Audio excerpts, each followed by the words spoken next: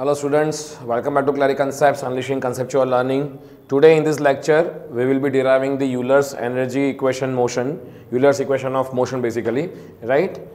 And before I go on to derivation part, I would like to inform you about its importance. See, most of the industries which are process or power, they are equipped with the lot of pipes and pipes wherein the fluids are transferring from one place to other place.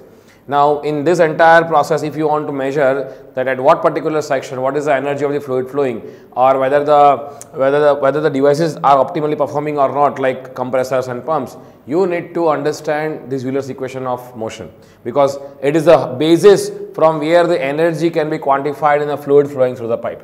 Okay, so let us first talk about the derive the equation. So let's say, for example, I have the pipe, whose pipe and the fluid is flowing in, let's say, some direction, and if I just mark the coordinate system x and y, and the fluid direction is defined by this particular line. Now, let's say I have this cylindrical fluid element, and if I zoom into this element, which is a very small element, if I zoom into that to give you more clarity, so let us say this fluid element is flowing from here to here, and this direction is suppose direction s. So I would just mention the length of the fluid element, let's say it is ds, and the area, the cross sectional area is suppose dA. Small element, right? Now what we will do is, as per the energy equation, we can say that summation of forces acting along s direction should be equals to mass of the element and acceleration of the element along s direction, right?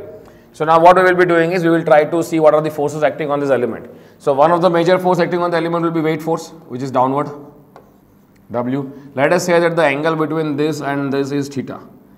And now this is weight, body force. Now what are the surface forces?